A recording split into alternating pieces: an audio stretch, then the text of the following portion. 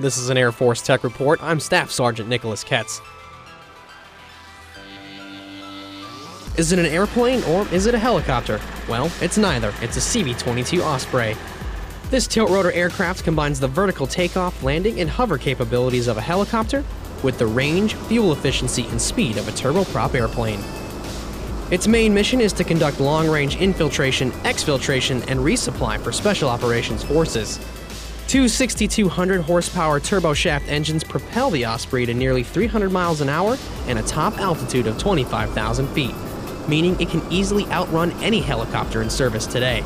Just like its helicopter cousins, this tilt-rotor can perform fast roping, hoist, and aerial refueling operations. The Osprey can carry 32 troops or up to 10,000 pounds of cargo, and to protect all of that, it's armed with a .50 caliber machine gun on the ramp.